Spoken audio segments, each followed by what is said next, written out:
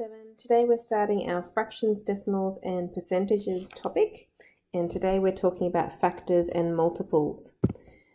Factors of a particular number are the numbers that divide evenly into that number. So that would mean if we were looking at the number 20, 5 would be a factor because 20 divided by 5 goes exactly 4 times. That's what we mean by goes into the number evenly. So every whole number has at least 2 factors, which is itself and 1. Often there is more than that, but it should always have at least those 2. Now, if we want to find some factors, we're going to do an example here for the number 20. We want to find the factors written in ascending order. Ascending means increasing order from the smallest up to the largest. Now, the first factor is always going to be 1. Okay, then we want to check each number as we count upwards. So 2, does 20 divide by 2 nicely? Yes, it does. So 2 is a factor. What about 3? Does 20 divide by 3? No, I would get a remainder in there, so that doesn't work. 20 divided by 4? Yes, it does. So that's a factor. Does 20 divide by 5? Yes, that's a factor. Does 20 divide by 6? No. About 7? No. 8? No. 10? Yes. Once you get to halfway, then the next factor is always going to be the number itself. So the last factor will be 20. Okay, you can also see when you look at those factors that they work in pairs. So 1 times 20 makes 20. 2 times 10 makes 20. And 4 times 5 makes 20. So that can be useful in making sure that you don't miss any. Okay, next we want to talk about multiples. The multiples of a particular number are numbers that are created by multiplying the particular number by any positive integer. Now the word integer just means I'm multiplying by another whole number. So if I want to find the first 5 multiples of 20, my first multiple of 20 is 20 itself. It's basically 20 times 1, which is 20. Then I want to increase from there. I'm going to go 20 times 2, which is 40. Then 20 times 3, which is 60. 20 times 4, which is 80. And 20 times 5, which is 100. And that is the first 5 multiples of 20. Okay, let's have a look at the examples that are down here. This is what you're going to need to do.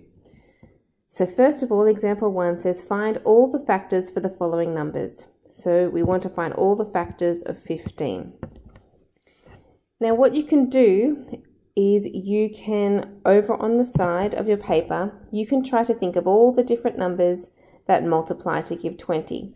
So for example, 1 times by 15 makes 15.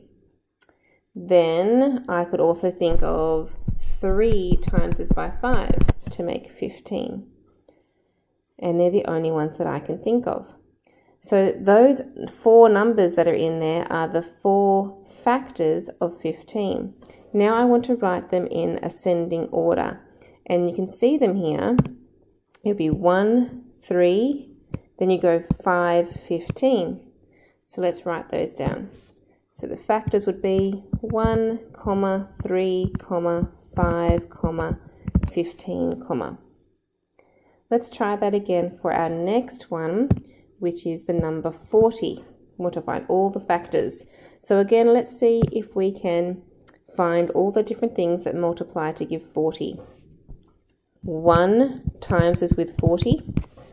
Okay, let's increase a little bit. About 2 times by 20. 3 is not going to work. 4 times is with 10.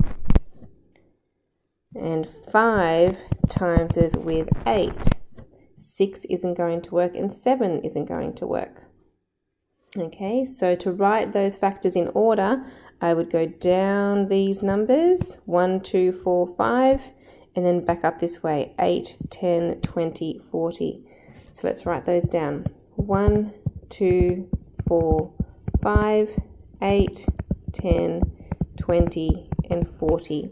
So you may not need to write the multiplications over here on the side of the page.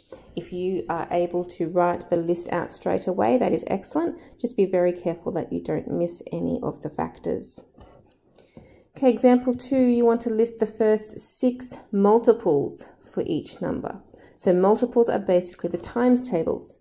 So I want the first 6 times tables, which are the multiples of 2. So 2 times 1 is 2. So 2 is the first multiple.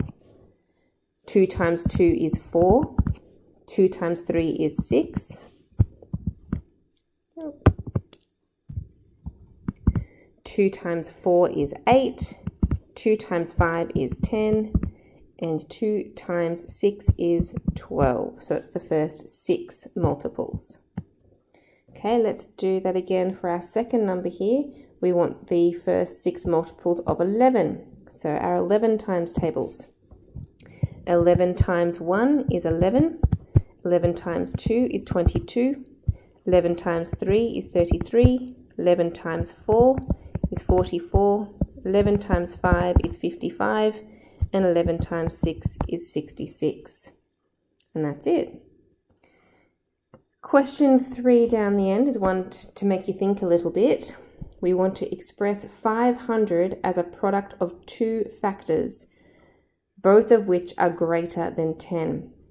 So what that is asking me to do, the word product means multiply. So I'm looking for 2 numbers, 2 factors that multiply together to make 500. Okay, now the easiest times table that you could probably see from there would be 10 times by 50. Okay, let's write that down. 10 times by 50. Okay, that makes 500. But the problem is it says that both of the factors need to be greater than 10. Okay, equal to 10 is not greater than 10. Okay, so those 2 numbers, 10 and 50, are not going to cut it for this question. So it's not too easy to find your times tables after the 10 times table that go into 500. So here's a little trick that you can do. What I could do is I could double the 10, which goes to 20, and to compensate for that, I would halve the 50, which is 25.